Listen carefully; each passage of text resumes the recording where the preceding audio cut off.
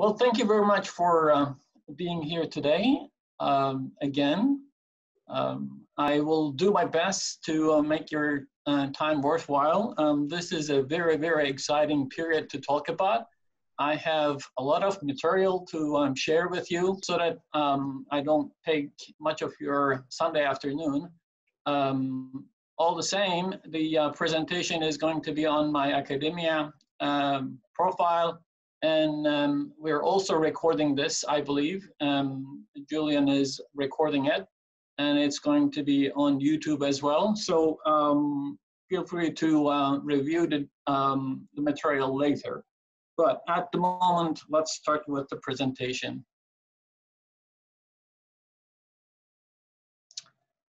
The classical coins start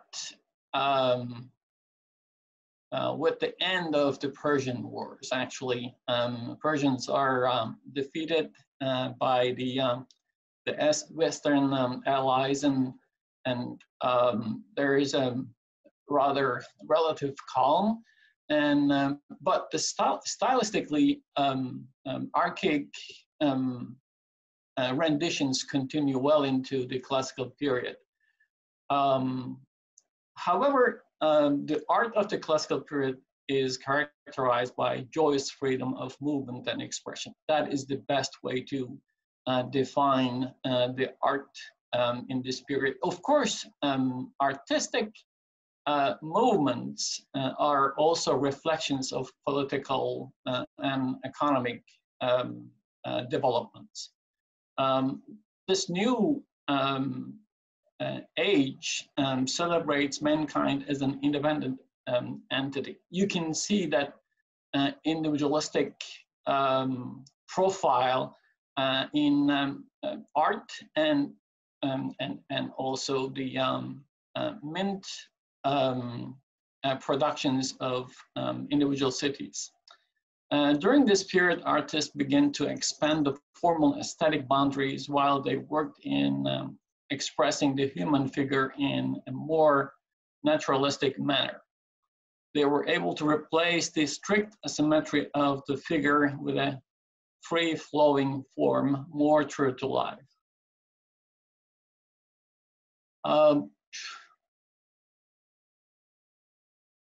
Presentation is not moving the way I prepared it, but let's see. Okay. While various animal representations continued to be the symbols of some cities, many adopted various representations of gods and goddesses on their coinage. There is a constant movement in figures, and they are more expressive rather than only being symbolic. Look at this little baby here. On a Phocian coin, or the movement is obvious. The child is sitting, one knee is up, and the body is twisting to his left, and one hand is holding a tuna fish. And here is a warrior in an attacking stance. And here I love this coin. Here is one of the earliest representations of a ballerina, I believe, a dancer. And popular mythological figures also find space on coins during this period. However, the boundaries in rendering the coin dies are completely forced to the utmost edges in this period, creating the most amazing examples of the classical art style, which were to inspire many artworks during and after the Renaissance. The classical period sculptor was more of a magician than an artist. He transcended ordinary subjects into ordinary universal signs. Moreover, in the process, he reversed thousands of years of artistic tradition when he shifted the focus from the supernatural and unknown to more earthly matters, which was the first Renaissance. You can see the reflections of art on coins. I came across this interesting coin, and it immediately reminded me of this famous painting. And it is amazing how ancient artists discovered perspective and expression. And they did this not on a huge canvas as Leonardo did on this painting, but this is a very, very small, tiny coin. It's only 20 millimeters. And look at the expression in the face. 3/4 left-facing female head with an incredible expression in her face. So when you read art history books or modern history books, they constantly talk about how perspective was discovered in the Renaissance and how it improved and developed during 17th, 18th centuries, this and that. Those are books written by people who know nothing about ancient art. And all they need to do is look at coins, ancient coins, and they will find a lot of answers to their questions. And the constant movement is visible on the coins, and many of them you can simply trace to certain sculptural artworks in ancient times. And the truth is, these joyful depictions of animals, mythological figures, and human representations look almost three-dimensional. Look at this face of Dionysus here. It's almost popping out. You almost feel that Dionysus is going to turn his head, and we're going to see the other side of his face. And the same is true here for the naked hoplite. The hoplite is just about to move, and we can expect the next move from that. And the same is true for the Silenus here sitting. And I just wait for him to start drinking. It's an amazing rendition of movement on such a small space. Now, we all read history, of course. There are many books that are famously thought to be the best resources for history. However, when we look deeper into what they tell us, at least I become very, very disappointed. Why do I say that? Because of what I read and what I see on coins don't match. They don't compare. Okay, I admitted another person to join. People write history. And to be a historian, you don't really need a degree. Even if you have a degree, it doesn't make any difference, because it's mostly interpretation work. And sometimes guesswork takes precedence over interpretation.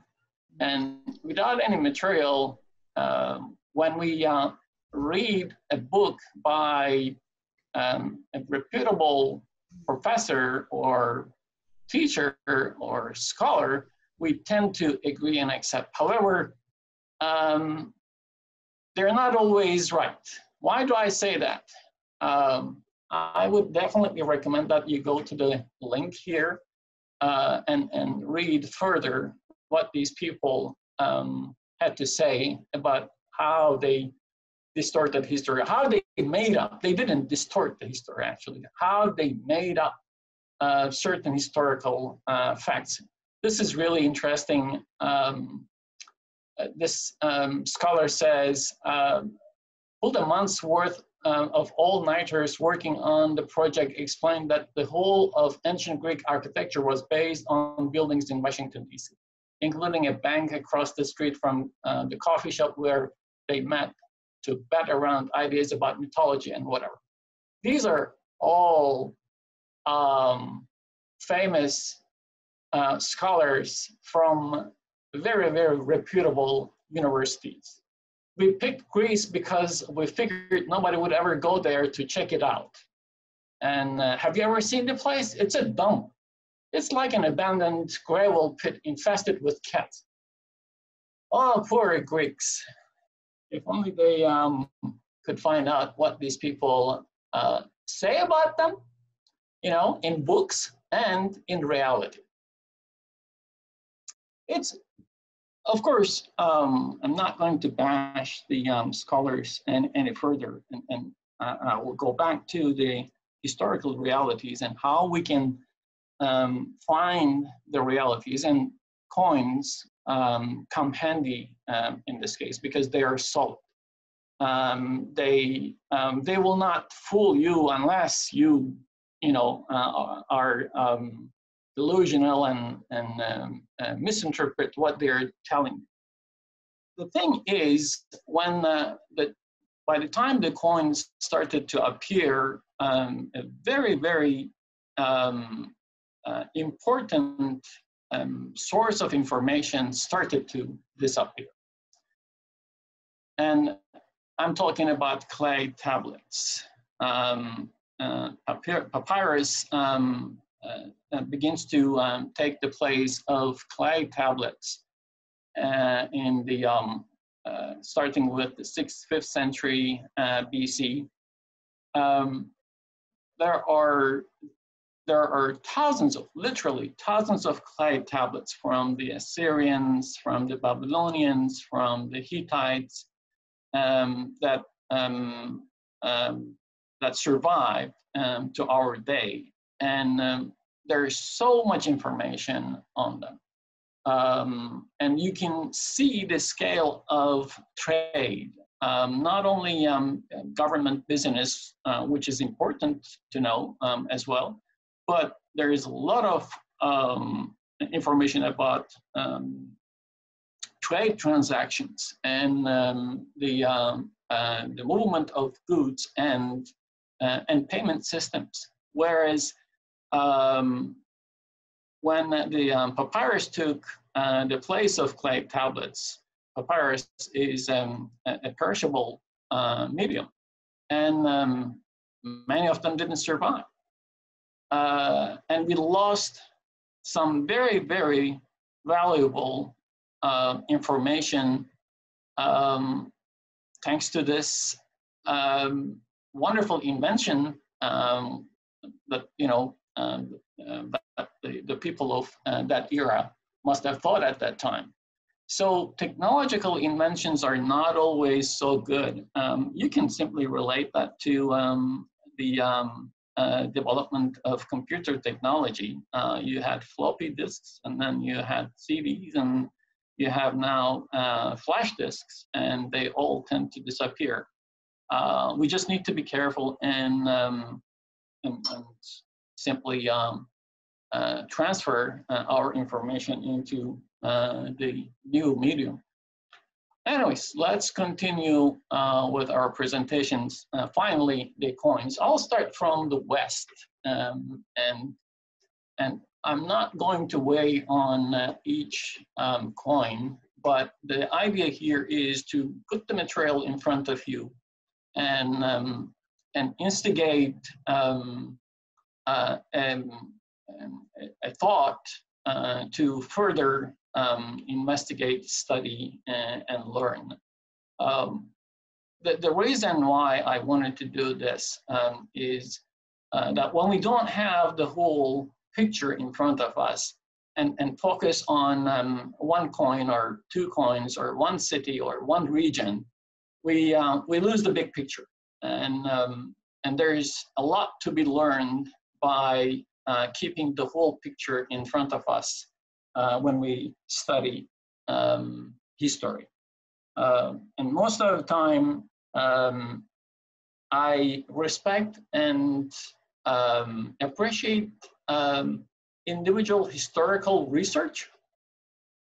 However, I always approach them with a certain degree of skepticism, and most of the time when I research or further research a paper, I find a lot of interesting material that is inconsistent with what that historian purports. So here we go.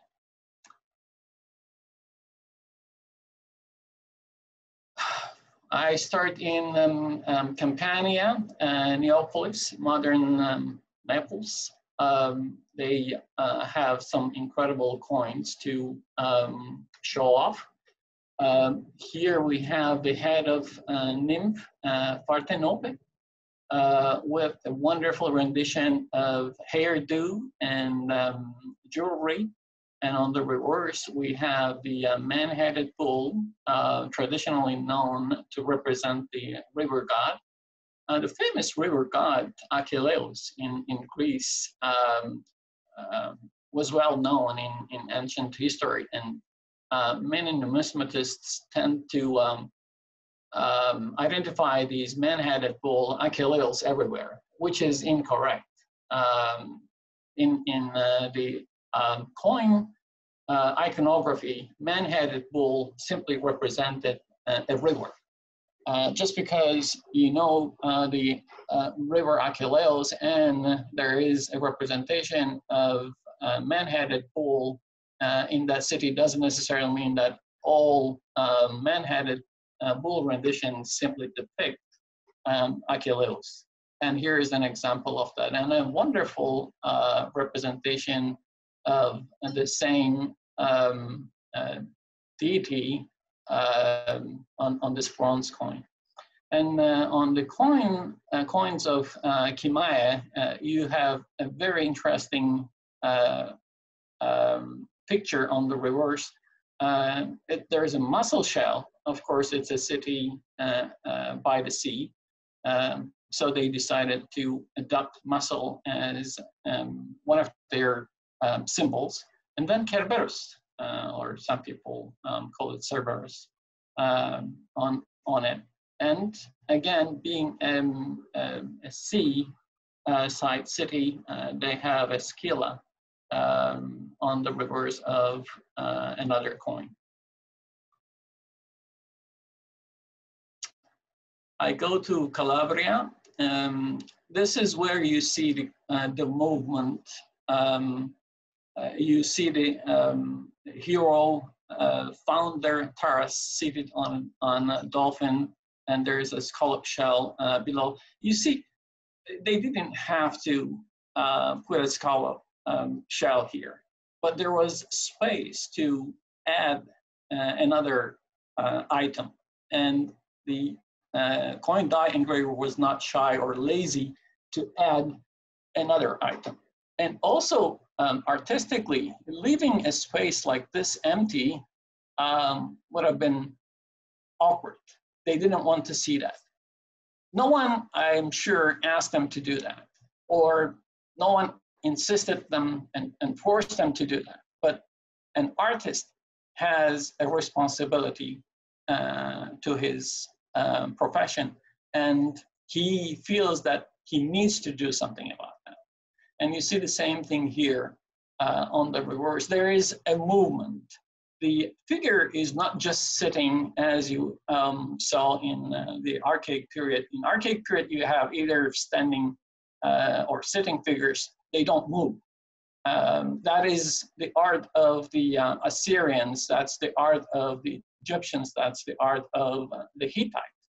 And they don't move. However, you see in every phase of rendition, there is a certain movement. This the person, Taras, again, as it is identified, is sitting, the legs are almost crossing, and one foot is on a stool, and the hand is extending. There is an incredible movement here. And here is another coin that is extremely fascinating. Why did they have to speak so much? Here you have a young person, most likely a male, seated on a horse, crowning him with a wreath, the horse. Below the horse, there's a nude boy cleaning the horse's left front. It is absolutely telling us something very important. Otherwise, it would have not been on the coin of this city. And on the reverse, you have, again, the founder of the city, the legendary founder of the city, I should say. Yet, despite the legend about Taras, some people believe that the city was founded by Hercules. And to that effect, you see this famous Nemean line wrestling scene. So even in ancient times, on the coinage of the same city, you can see the influences of different parties. Different parties, stakeholders pushed their own agendas. And lucky us, we have this material at our disposal to review and make sense of them. I can easily say Metapontion is my favorite city, and I would like to see that you join me in that idea. In that this city so far is one of the few that adopted the representation or likeness of democracy as a coin type on the obverse of their coins. And it is also spelled out. They simply want you to know that it is Demokratia that they are presenting to you. And the artists from early on began to sign their artwork. And here is another coin with the same, by the same artist most likely. And here on the obverse die, you can see the name of the artist.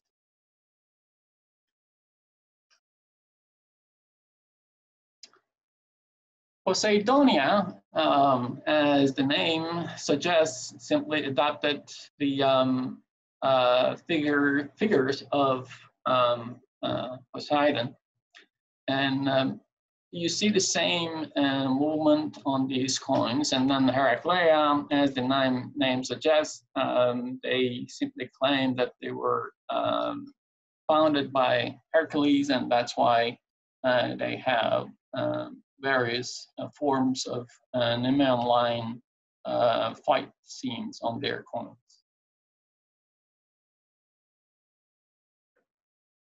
Croton is a very interesting city that adopted some very, very different god representations in the form of animals and other mythological scenes on their coins. I'll just go back here, and this is a rare rendition of an eagle perching on the head of a stag. And later on, you see similar scenes on the coinage of other cities, eagle perching on the heads of other animals. But this one is one of the earliest renditions of Zeus represented in the guise of an eagle standing on a stag. And on the reverse, you have a tripod. It's just a simple tripod, maybe. Of course, when we see a tripod, we immediately think of Apollo, as it is one of Apollo's attributes. But on other coins, oops, come on. Yeah, we see more of the similar topics. An extraordinary example of this coin. Too bad the head of the eagle is off plan. Yet you have it. The whole body is complete there, standing on a thunderbolt. And on the reverse, you have a very detailed rendition of the tripod. And interestingly, the coin designer simply decided to put a Nike flying and placing a wreath on the tripod, or hanging, I should say. It's not really putting the wreath on it, but hanging it on the handle, maybe. And on another coin, you have Hercules seated on rock covered with lion skin, holding cup and club ball on ground. Of course, we know that Hercules completed his tasks, and he's resting, and he's drinking. And unlike we were made to believe, they didn't always drink wine. He might be drinking beer or something else. And this is one of the most interesting coins. And I love seeing them and admiring them each time I come across. On the obverse, you have again Hercules, and on the reverse, child Apollo aiming arrow at the python on the sides of the tripod. It's amazing. Why did the coin die engraver have to pick up such a difficult topic? Because he could. The answer is very simple, because he could. The child here is facing and turning to his left and aiming. He could have simply done this facing to right, and it would have been much easier to render it. However, the artist decided to show us that it's a little boy, and with his private parts, he wanted to give us a glimpse of its time, how the kids looked like. And then there is some kind of dressing running over his left thigh. Why did they have to give so much detail? Because they could.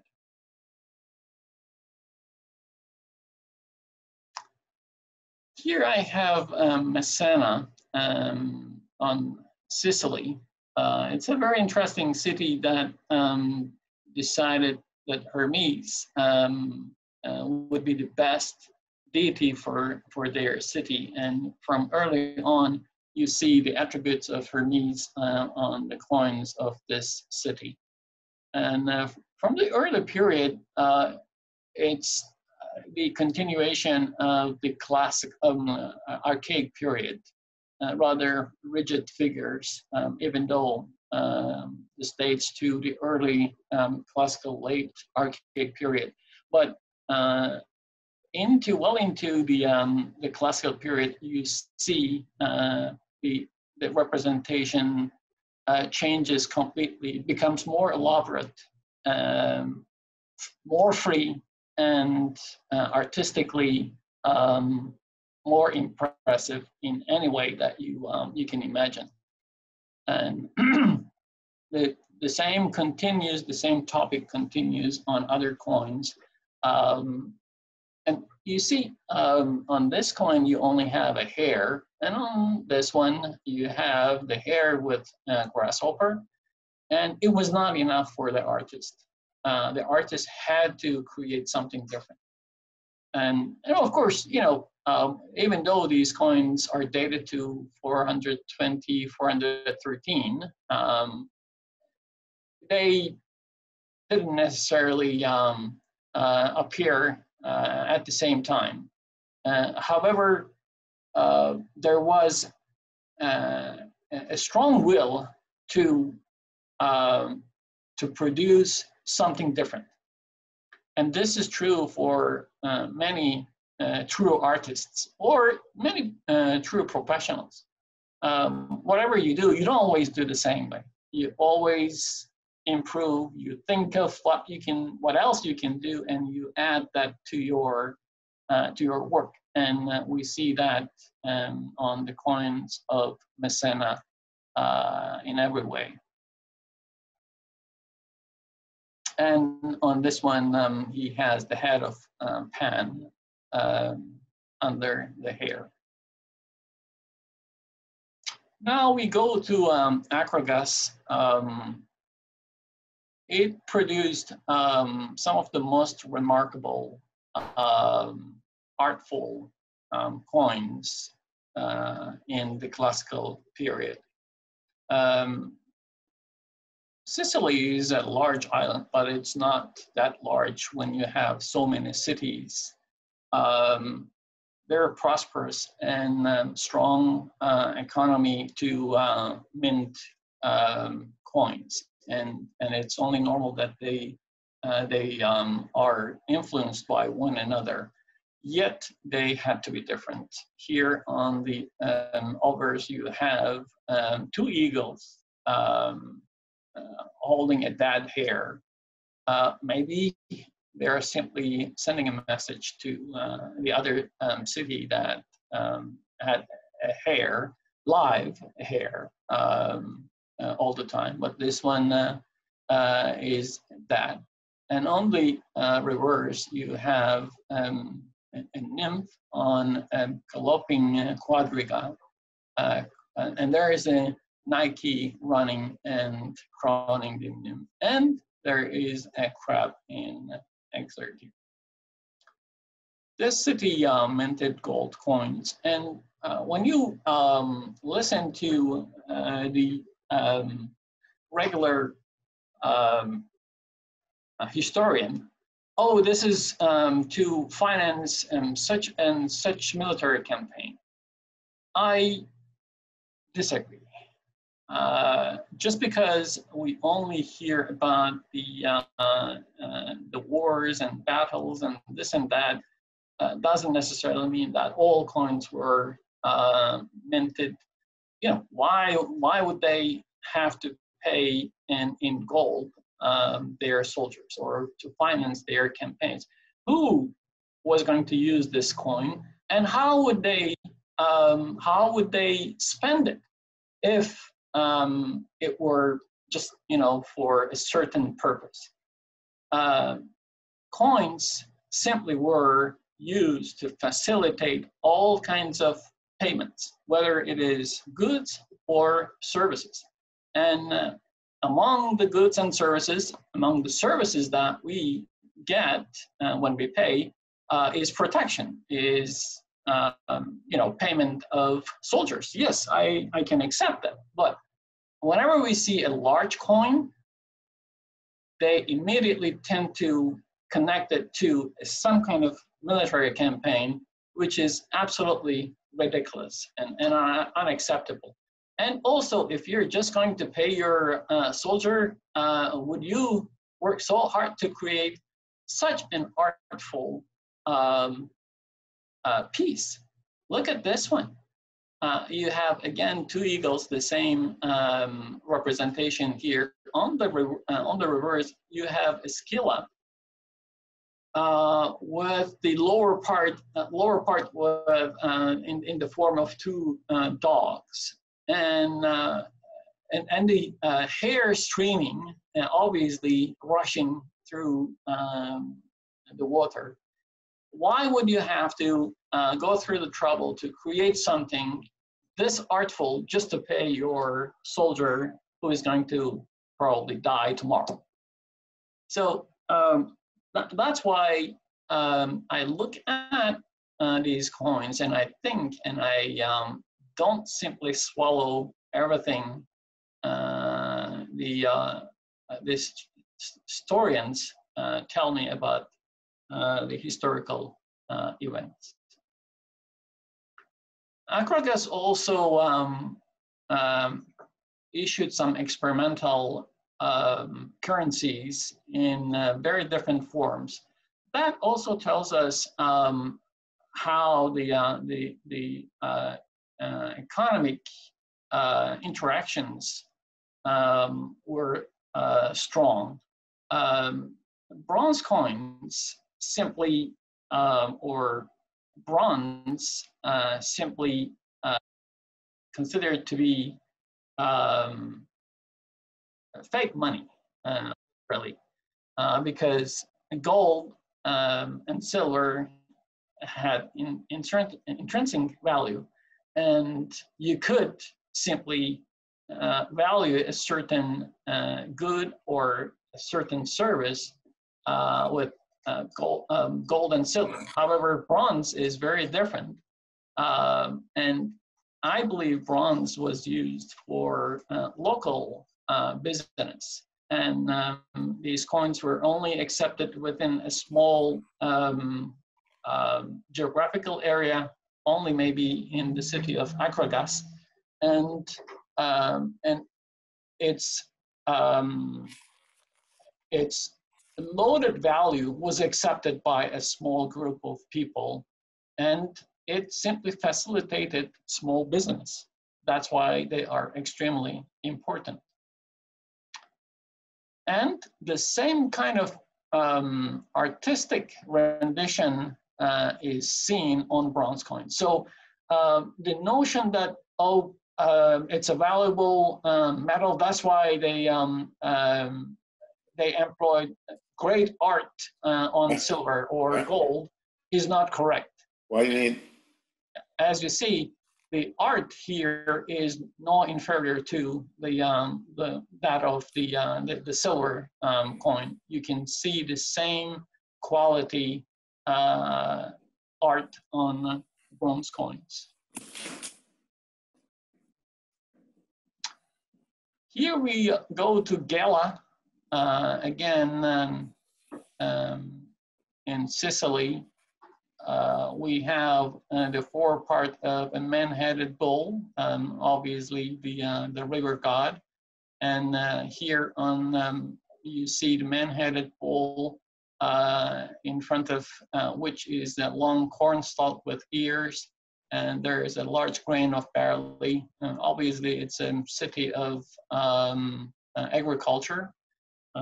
It simply tells us about their agricultural activities. And also, it is by the sea, so you have a diadem head of the river god with fish around, and then you have on the reverse again the river god Gelas with a small bull's horn. That's very interesting within olive wreath. So this literally tells us a lot about the economic activity of the city, and of course its history, because on the obverse you have a warrior on horse galloping, spearing fallen hoplite. And yes, I agree, this coin tells us about a military action that the city was proud to talk about. Himera, again, you have silver and bronze coins coming from the city. Again, I will emphasize that local small business was strong, and that's why they used small change, small bronze coins to facilitate the business in town. However, they also minted some extraordinary silver coins, and one of which is this one. Again, one of my favorites. On the reverse, you have the nymph Himera, the city was named after, wearing a long chiton and himation, and standing holding a patera from which she pours a libation over a flaming altar. That's standard. We see that a lot, but the figure to the right is very, very unusual. It's a bearded satyr bathing in a fountain basin, the chest dosed by a jet of water emanating from a spot in the shape of lion's head. And in upper right field, you have a barley grain. It is an incredible scene, and it tells you so much about the social and religious life in that city. Naxos created some great representations of the god Dionysus. From the beginning, Dionysus was the chief deity for the city, and his cult is represented on both obverse and reverse of their coins. Here, an early classical period example, head of Dionysus, and on the reverse, the nude and Ithopolic Silenus, and here is another one with an extraordinary artful rendition of both figures. Syracuse is better known than most of the other cities that we have spoken about, mostly because of their war with Athens. The Philhellenic researchers and historians love to talk about Athens, and whatever related to Athens is magnified, aggrandized, and you hear more about them all the time. And despite the fact that Athenians simply ruined themselves by their ambitious campaigns to the west, they still talk about it. Yet Syracuse simply created incredibly beautiful coins during the classical period, and they have some gold coins as well. And now going back to military and gold or silver issues, you wouldn't create something like this to pay your soldiers or to pay your military campaigns, or something like this. Yes, on the obverse is a shield ornamented with a facing Gorgoneon. It simply tells you that there is some kind of a military activity, but on the reverse, you have a naked athlete removing oil from his left knee with a strigil. Has nothing to do with a military campaign. And this coin, again, doesn't have anything to do with a military campaign, unless you want to believe that the struggle between Heracles and the Nemean line have anything to do with that.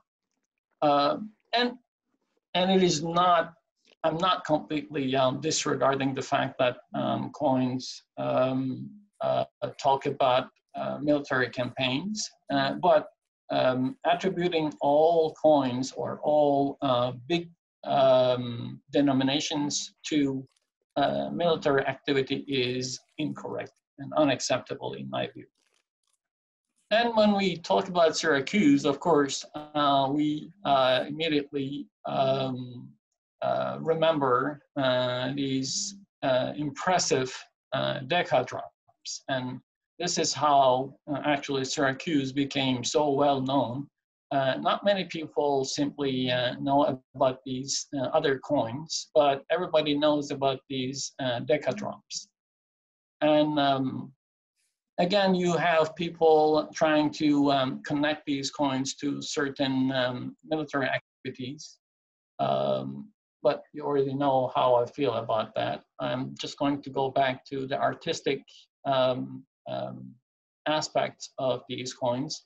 Here, the artist decided to put his signature. I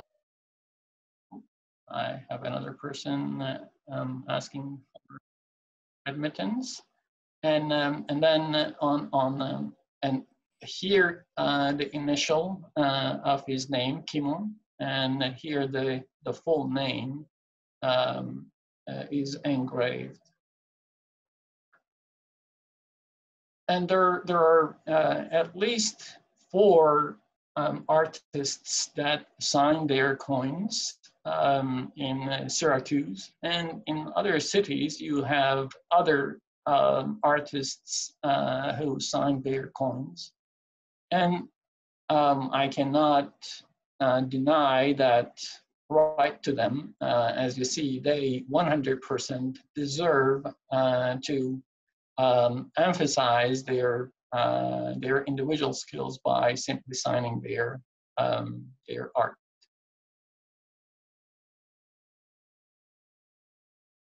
And here is an interesting concept that we understand and appreciate.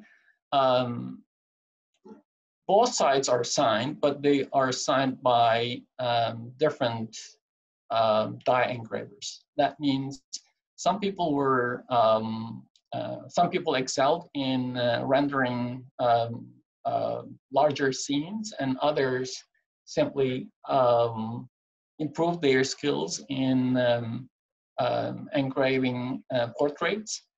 And this is a wonderful example of that.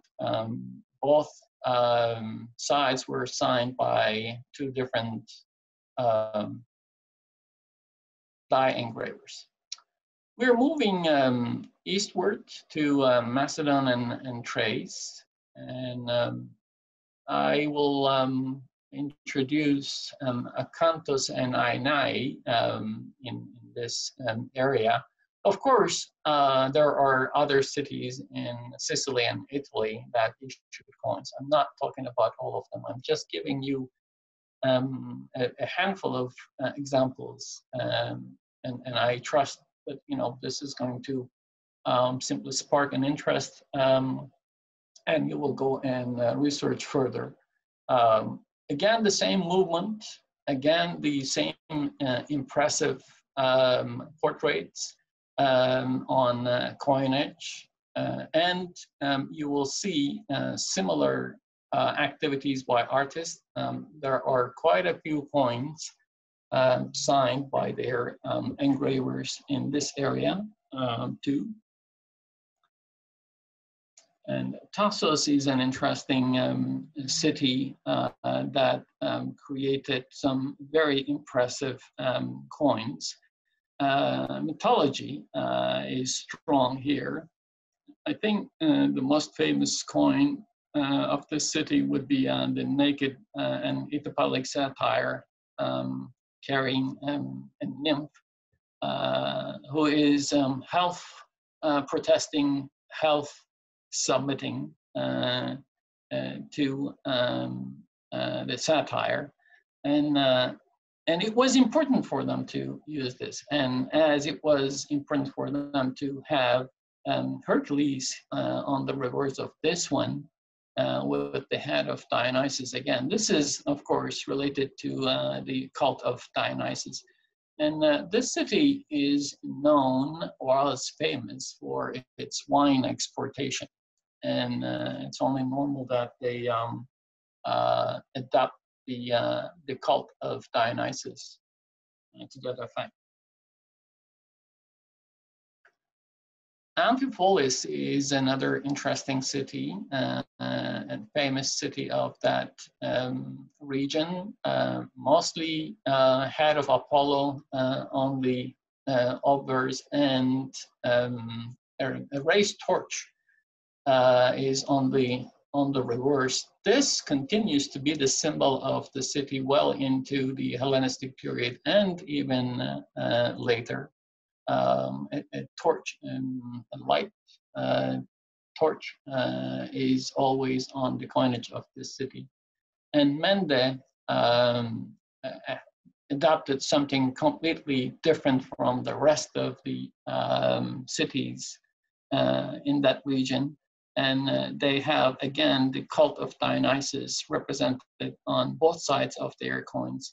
But on this one, it is, interestingly, Dionysus reclining on a donkey. And look at this scene. It's obviously the artist considered that this scene took place on a prairie.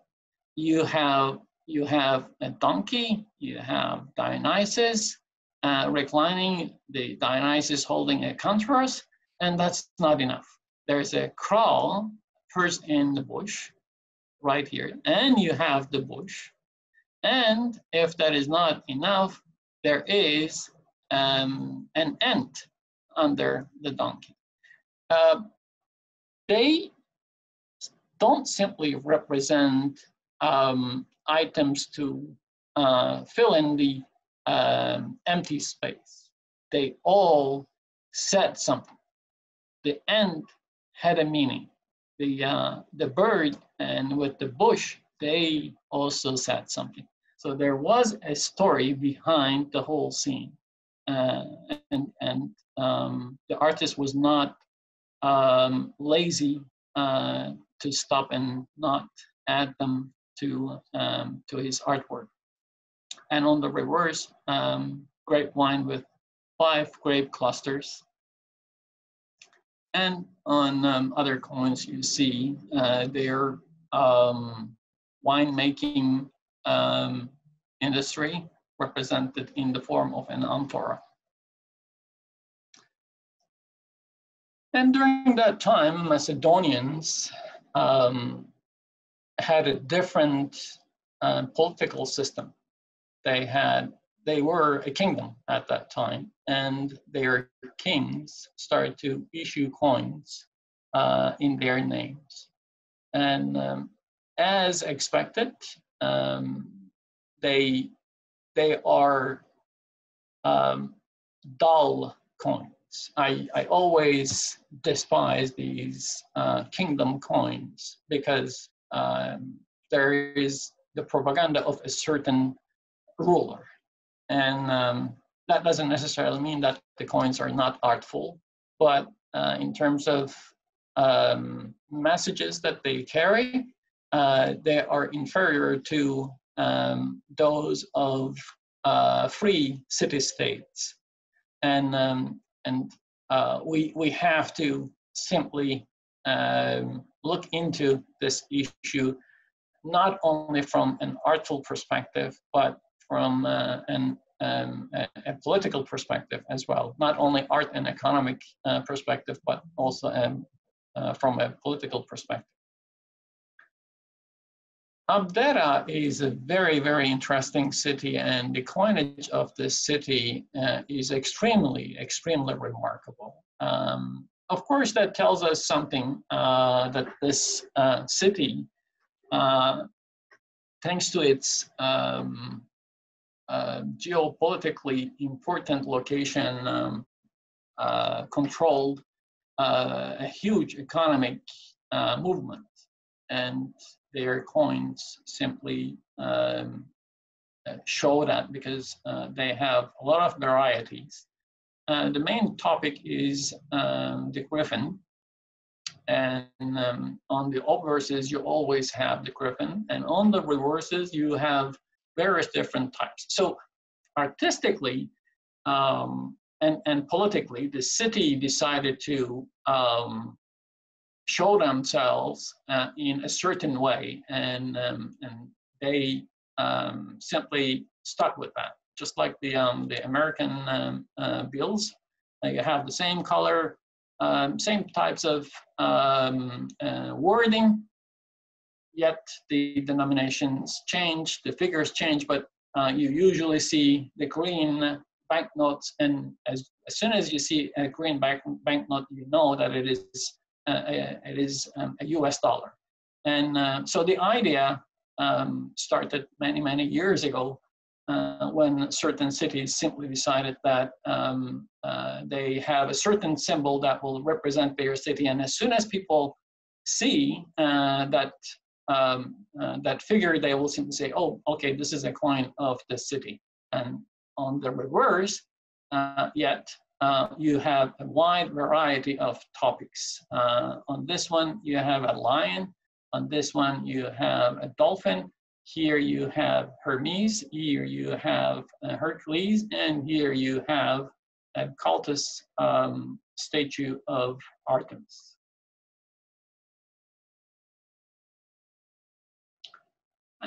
I showed you a photograph of this coin at the beginning. This is one of my favorite coins. I cannot stop admiring the art on this coin. Every time I look at it, I simply fall in front of the person who came up with the idea and the person who engraved the coin to mint this, engraved the dies to mint this coin. It's supposed to be a Kalafiskoi dancer. They were associated with the pastoral festival of Apollo Carneos. And that's why they have this headdress shaped like a basket or modius that you see on Egyptian coins mostly from the Hellenistic period. Another version of their dance was termed Molf, and the type is clearly a punning reference to the magistrate. And on other coins of the city, you see equally artistically rendered figures of Artemis walking. And here you have Apollo standing, holding a patera and a laurel branch and a stag right next to him. So it's stag is an attribute of Artemis, of course, his twin sister. So they tell you that they are interrelated.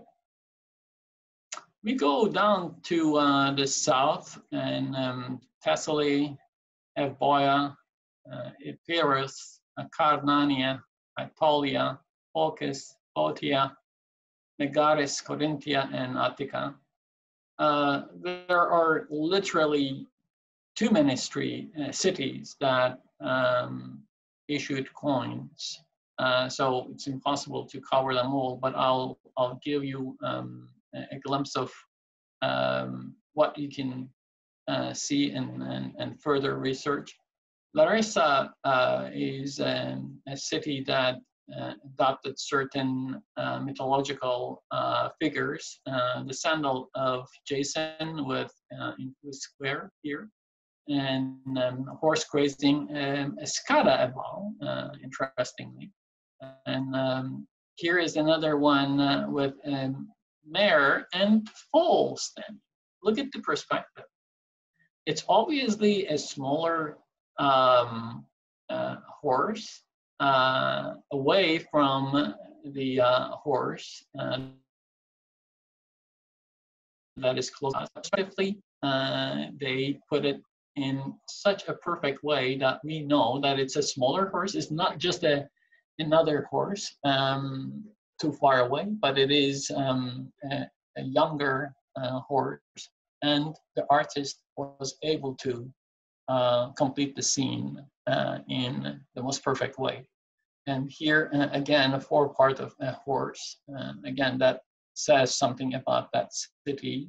And Pharsalos decided to use Hermes on the reverse of their coins. It is sometimes identified as a warrior, but in my view, this is not a warrior's dress. It is not a warrior in my view. Anyways, it's open to discussion. Trika is interesting to me because it is the birthplace of Asclepius. I did my master's degree in the history of medicine. That's why I researched and studied the coinage of Trika a lot. Even though the city was famous for the cult of the god of medicine, you see other types appearing on their coins. The Aenianes and Kerion and Mopsion were other cities or regions struck coins in that area. And artistic movement, as you see, is widespread. The idea of creating movement and free spirit is everywhere. No matter what the system is, the artistic movement spread everywhere. Thebes was like Tassos, it also adopted a certain obverse type and then added different reverses to that. And they created some of the most remarkable reverses with so many different topics: Dionysus, Hercules, again, Hercules strangling two serpents. And this one is really interesting. A female figure, sometimes identified as Harmonia, with a long dress, seated, holding crested Corinthian helmet in her left hand, right hand on her hip, left foot resting on a footstool. It is telling us a complete story. And again, another Hercules rendition, Dionysus, Hercules strangling two serpents. And you have Hercules again, mostly Hercules. So the city had a strong Hercules cult, obviously.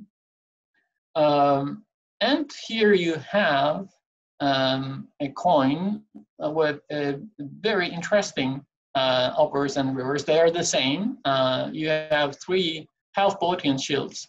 I bet it was talking about the denomination. It was simply telling us this was a 3/4 of some other unit of coins. And you have the same figures on the reverse. Athens, of course, interests most scholars, and they deserve to be so, because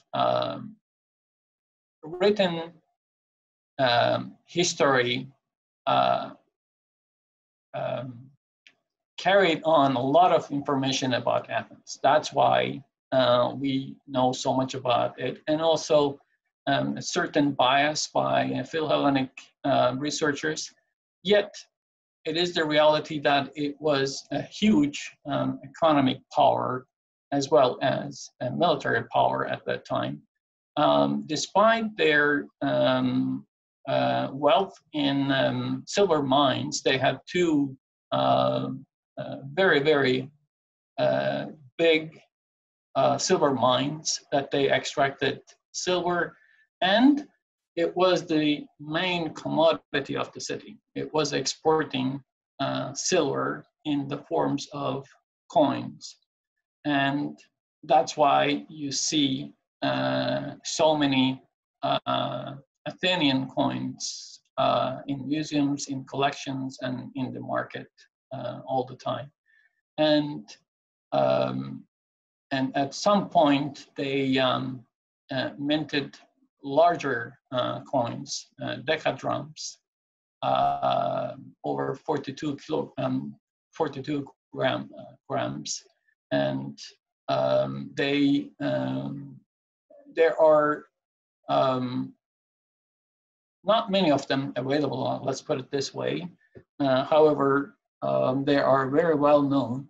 Again, researchers and numismatists try to connect these coins to certain military campaigns, but the find locations and other evidence simply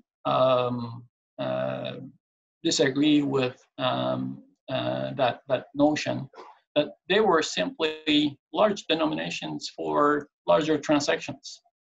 And a couple months ago, our friend Paul showed us a video about a Palestinian fisherman diving and finding more than 100 of these off the coast of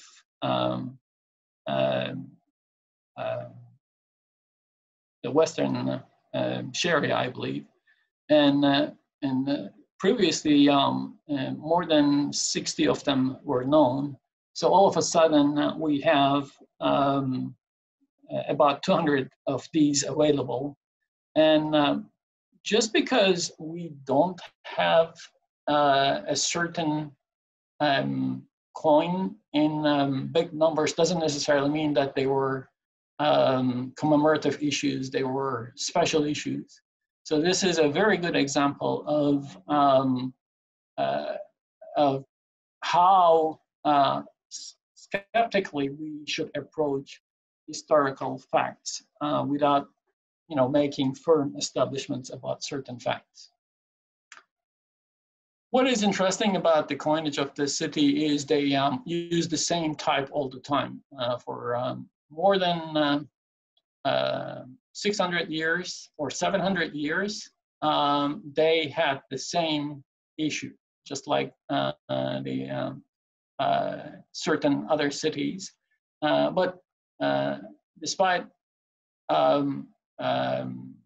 the fact that they use the same types on the overs and rivers, the artistic changes are remarkable to see.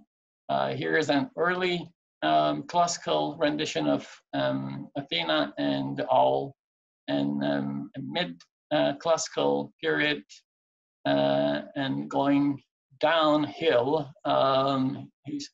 Artistically, they're not so ambitious about beauty. It's just important that they have the likeness of Athena on the overs and an owl on the rivers. So here the denomination system is a little bit important to talk about. The reason why they have these coins in a certain weight comes from an early weight system that they adopted and changed to their needs. Of course, the weight systems were created long before the invention of coinage.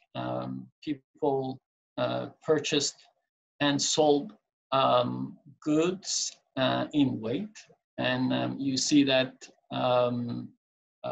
in ingots, bronze and tin ingots, and you see that in other merchandise.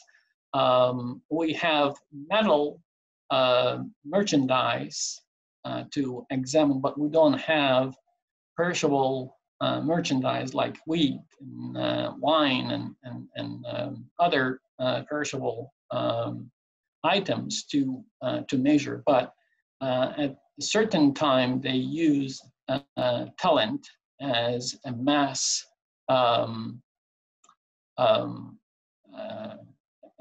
denomination or a mass measure of item, and this is a 1 foot cube liquid accommodating vessel, and the word comes from the Greek carrying, since it was roughly the amount of weight that a person could carry with on his back.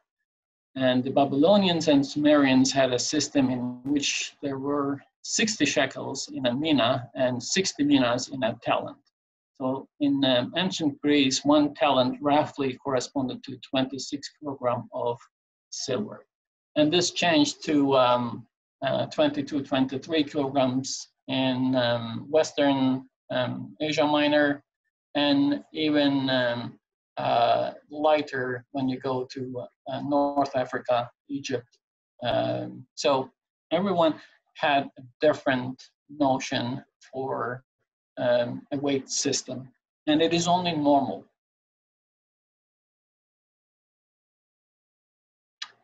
And in Athens, I'm able to show you different denominations of coins, but this doesn't necessarily mean the other cities didn't have smaller denominations.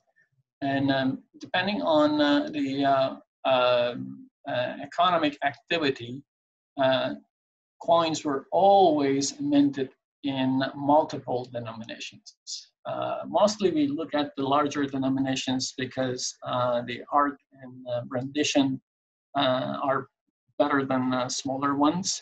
But that doesn't necessarily mean that those cities didn't have small coins. They did have smaller denominations to facilitate trade in many different scales. Corinth followed that idea to have the same type, yet each type had a different side type next to it. From the beginning, Pegasus is their symbol, and the head of Athena simply takes the other side on the coin. You have Pegasus all the time, and then there are various small symbols right next to the Pegasus. Then you have on the reverse the head of helmeted Athena. On this one, you have the head of a cock. And here you have a chimera. And here you have a Hermes. Here you have Helios. Here you have an eagle. Here you have the head of Silenus. And here you have a flying Nike.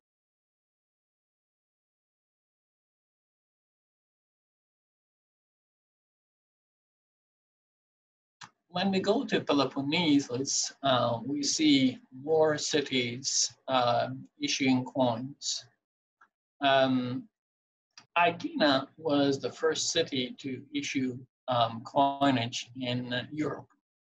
Traditionally, it is known as the first city to issue coins. And in classical period, and they also adopted a turtle. On this one, they sometimes are called land tortoise, but I believe they always meant to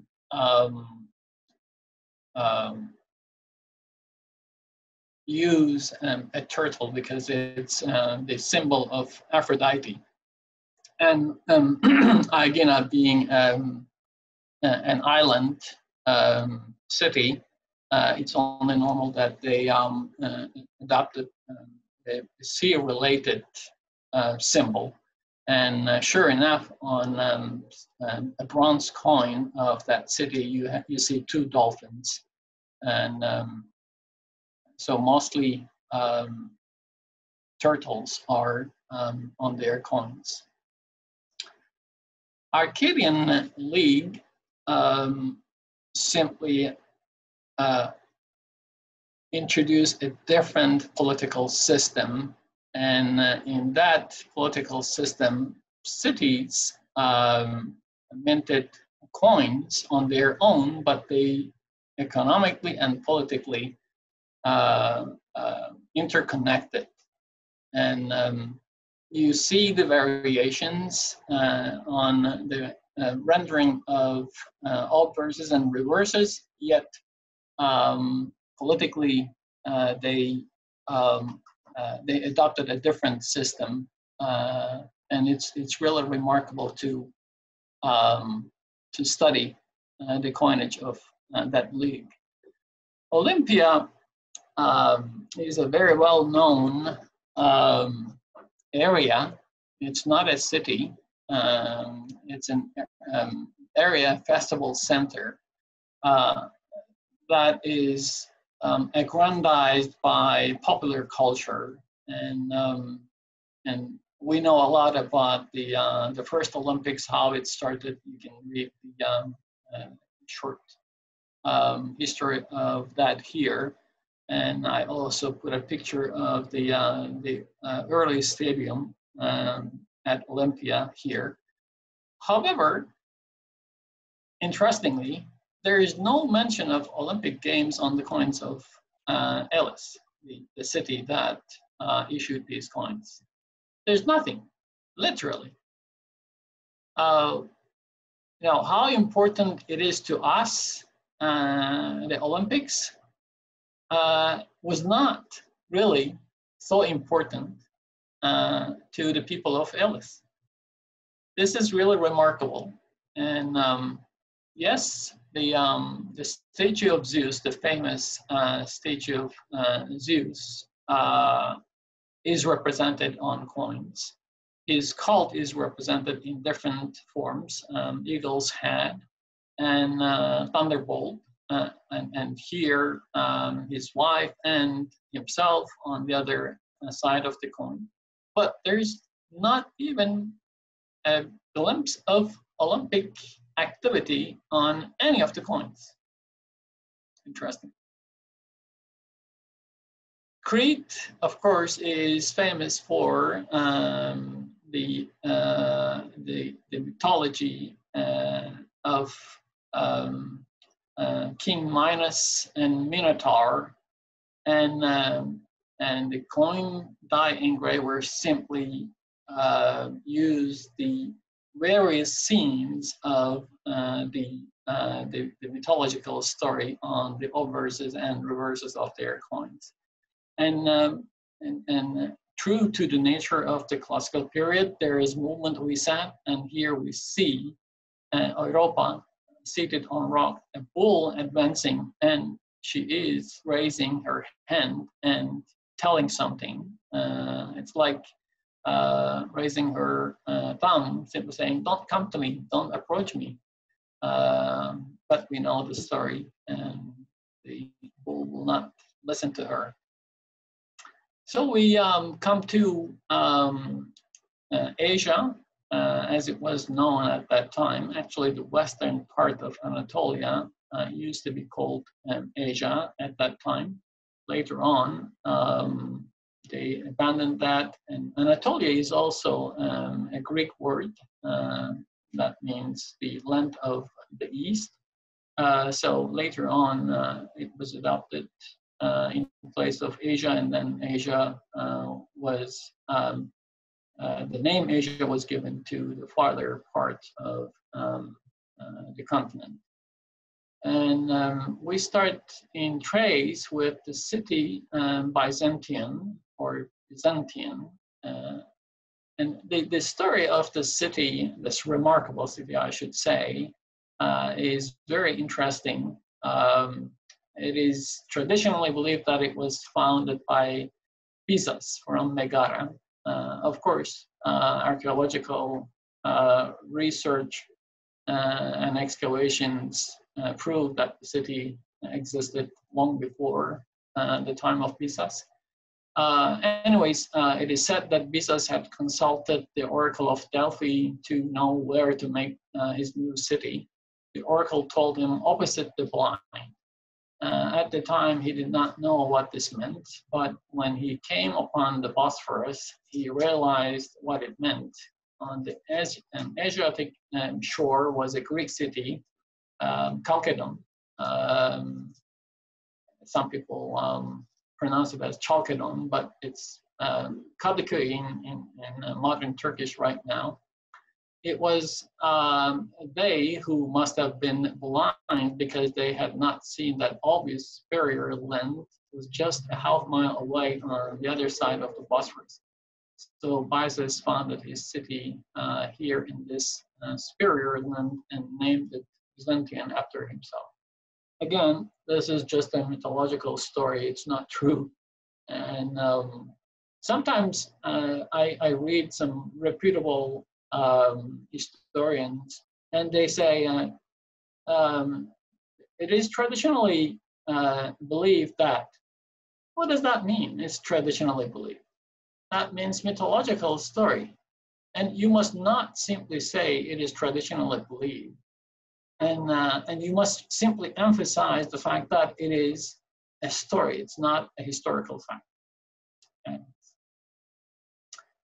If we go to the Black Sea, northern Black Sea shores, the most remarkable city is Sinope.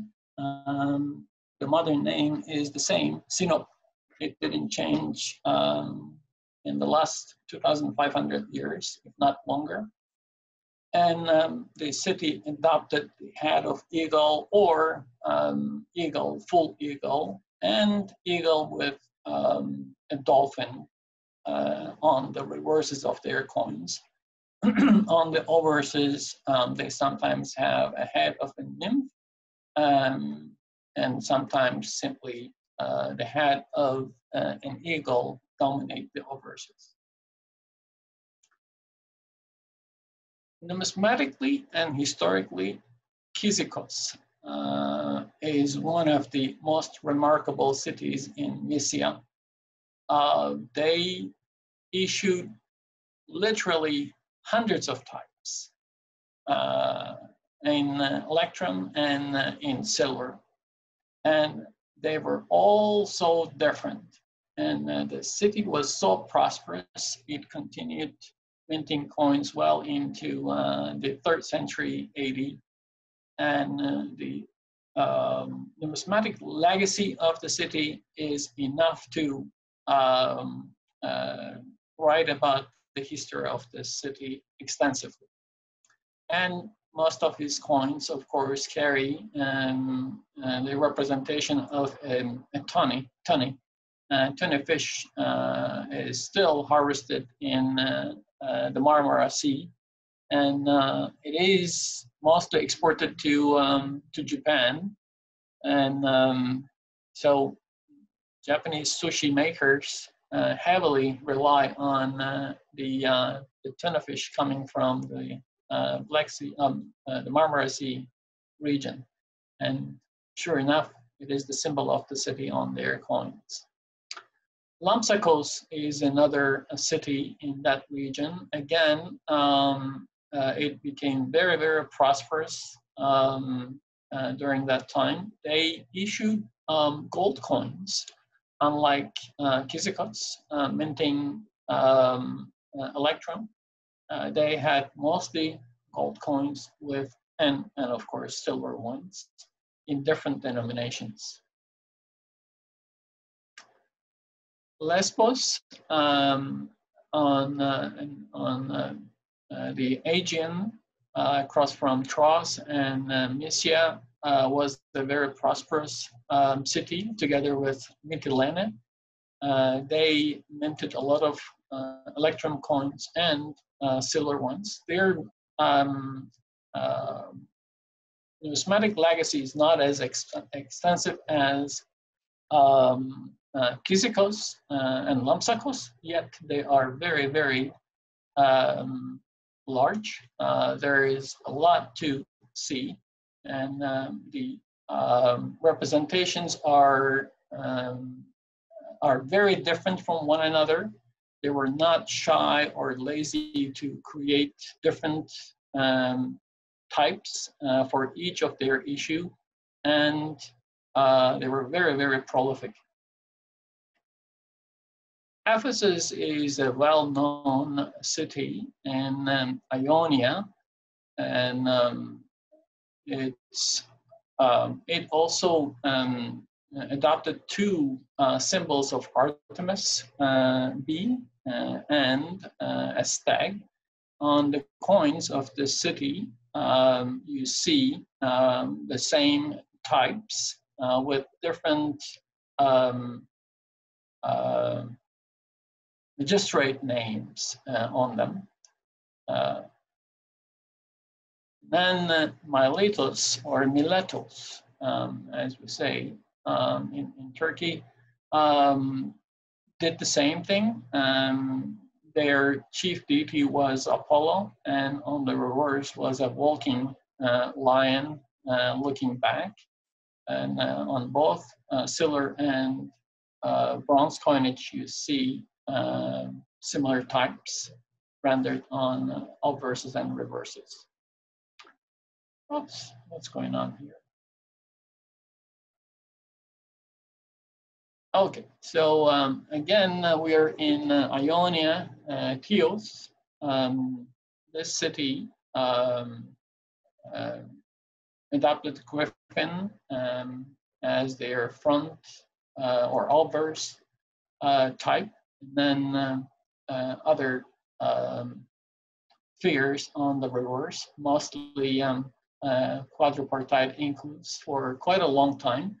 However, beside each griffin, they had something different. Here you have a cista.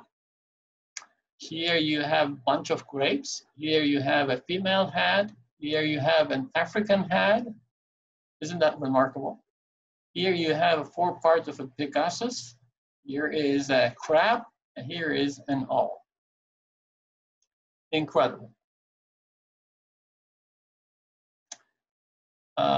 Phocaea was like other cities in Mysia and Lesbos and Chios.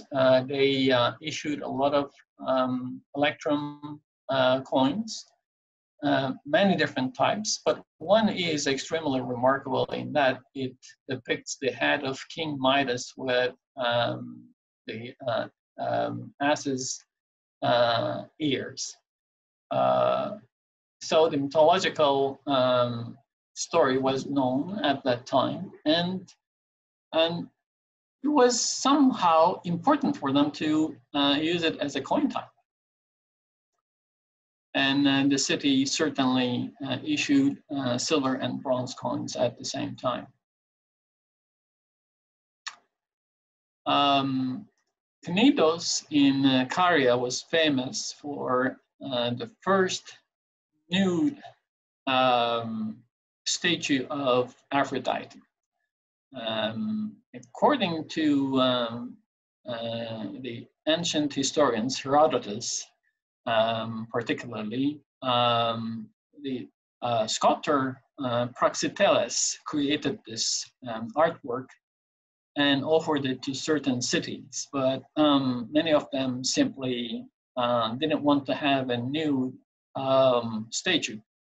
Yet the people of Cnidos agreed to have it, and they built a temple for Aphrodite in a very, very remarkable spot at the city. And on the coins, sure enough, you see the head of Aphrodite mostly on one side and head of a lion on the other side.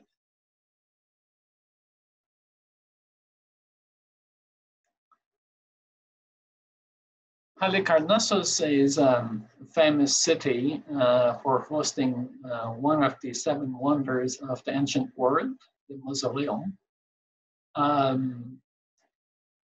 It is strange, though, to me at least, that this one of the 7 wonders, the mausoleum, is never shown on coins. Of course, we cannot really expect every story to be depicted on coins, but you know, you want to see it to believe it, because when you go to the location of the so-called mausoleum, it's not impressive. Yes, it was plundered, and a lot of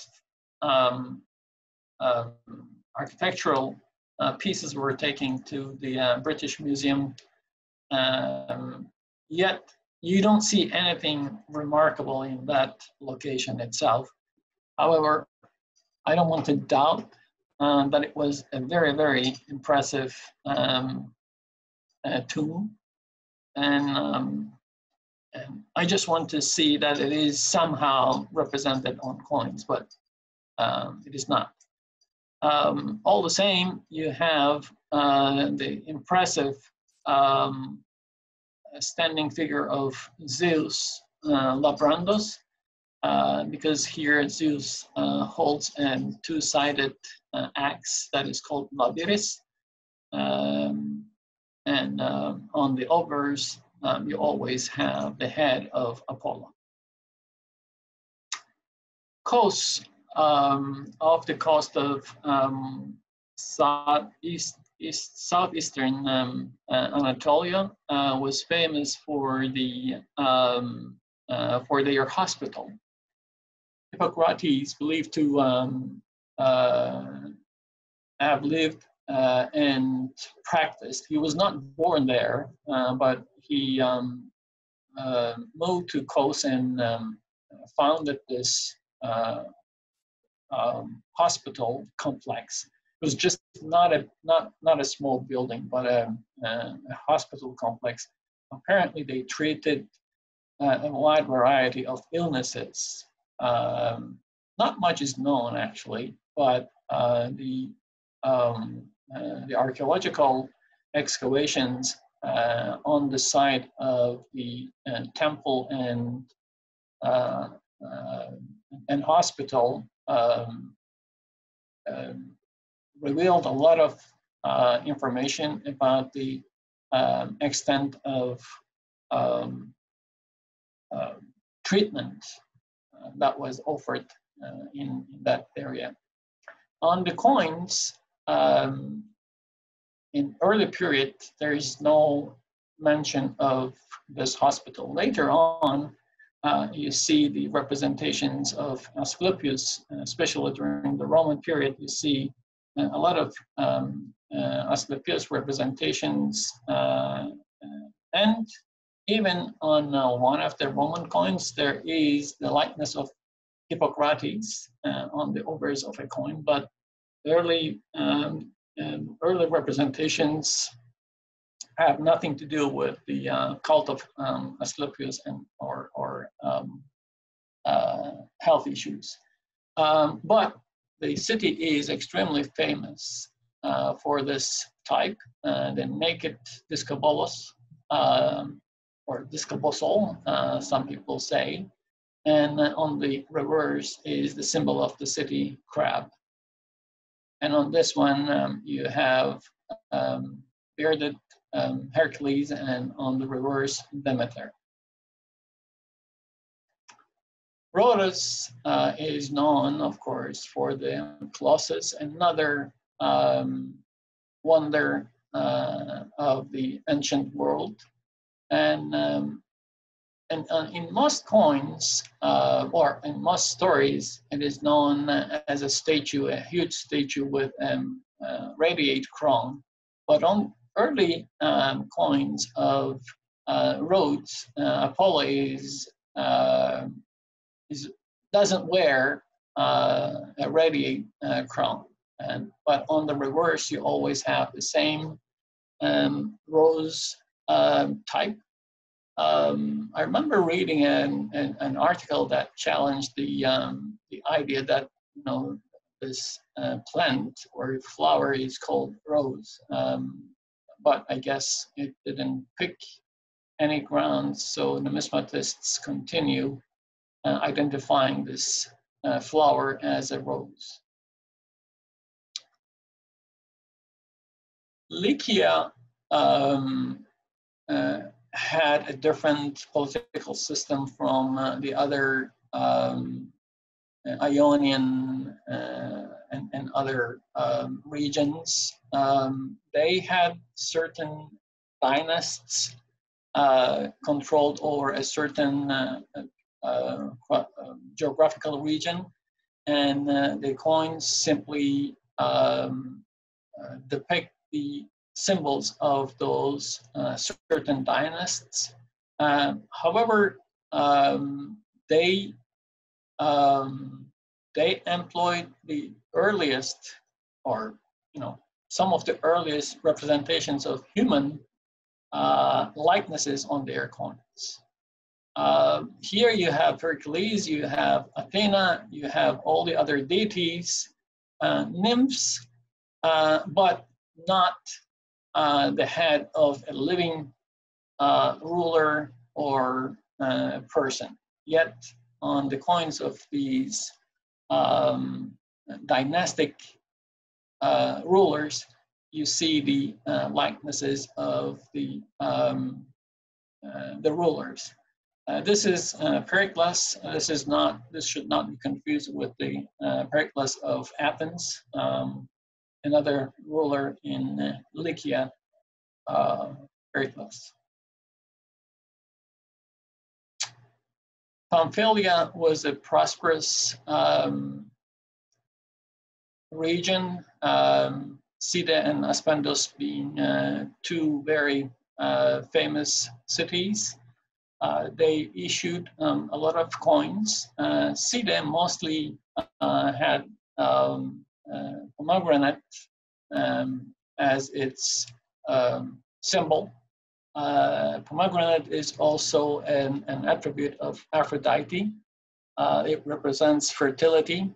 You get one and you open it up, it becomes 1,000. So it represents fertility. And on the other side is the head of Athena.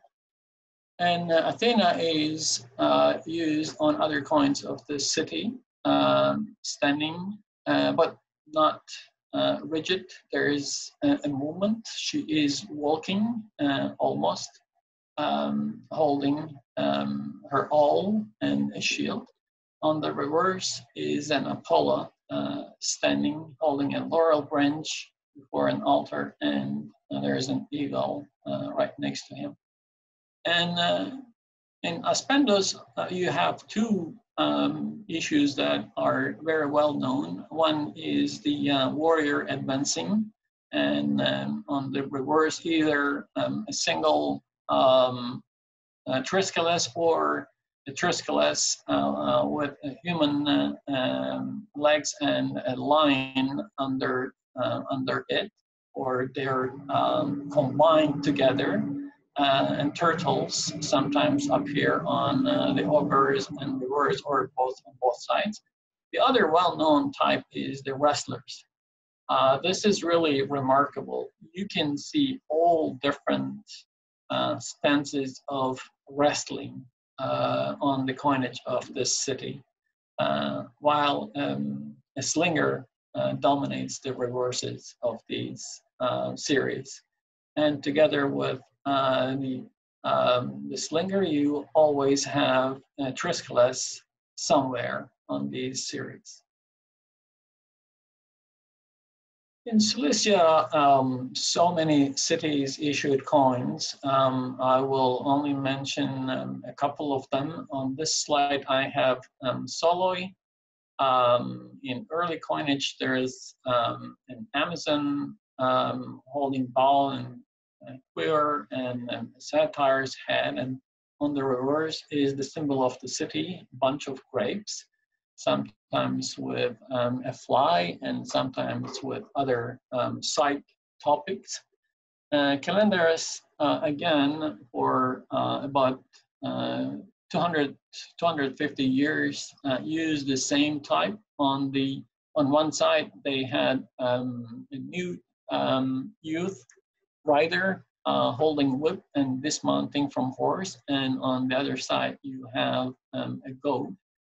2 or 3 huge hoards of Calendarus coins made Calendarus famous in the numismatic world.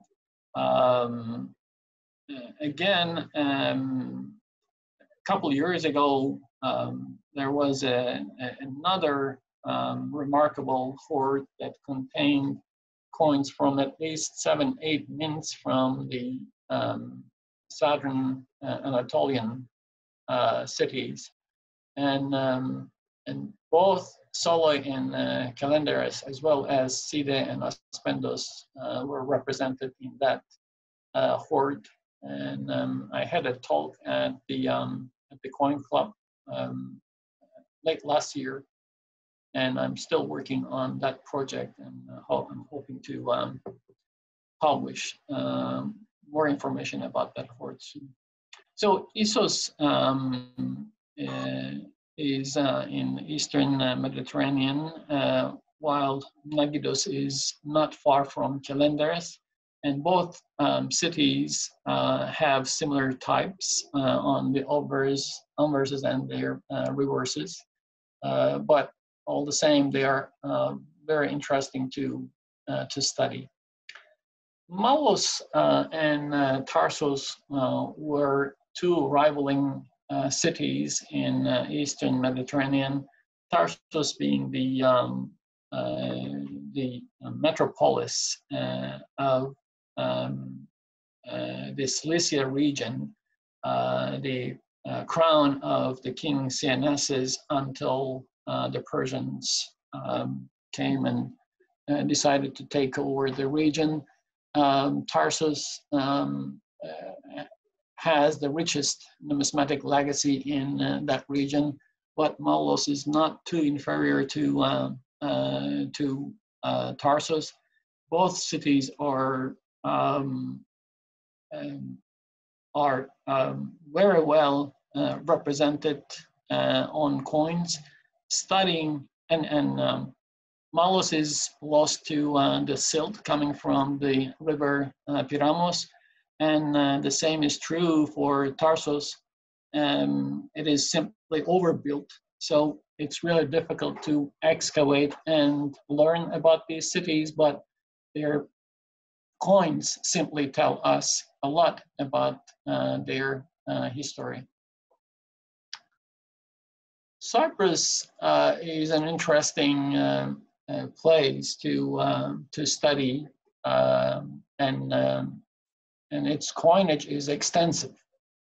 They used a different writing system. Sometimes it's difficult to decipher some of the legends on the coins of Cyprus, but they are very well studied, and there are some very good books about them. Phoenicia was rich in many ways. It adopted the trade traditions of the late Assyrian and Babylonian kingdoms, and they carried the same tradition across the Mediterranean. They were most likely in contact with the hinterland. By hinterland, I mean going to the east, Iran, India, and China. They were simply bringing material from the east and carrying them to the west, and they simply, that is shown on their coins. They have both trade vessels and military vessels represented on their coins. And there is dolphin, there is hippocampus, so that tells us that they are a seafaring culture. And their coinage is extensive, and there is a lot to learn from them. And finally, to the western North African shores, Kyrene is a famous city. We saw that they started issuing coins in the Archaic period. They continue issuing coins in the Classical period with the same types. Zeus Ammon is on one side, and their famous plant, Silphium, on the other side. And they continued minting coinage for quite a long time. Carthage, of course, has to be mentioned here. A colony of the Phoenician people It became very, very prosperous in the first half of the 5th century BC, and its constant struggle with the Italian cities both brought them more wealth and caused them to lose everything. But the coinage is heavily influenced by the Italian art. I wouldn't be surprised if it is one day discovered that the coin die engravers in Sicily simply created the dies for the rulers of Carthage at some point, because artistically they are very, very similar to those of the Syracuse and Gela and Himara coins. I have here a list of books for further reading. Feel free to go over this, and I'm sure there are hundreds of other books and online resources. But while studying ancient coins, I enjoyed and benefited a lot from Jenkins's Ancient Greek Coins. Christopher Havjego's Ancient History from Coins is also interesting, but not as interesting as Jenkins's book, in my view. You have to see how ruinous my Greek coins and their values volumes.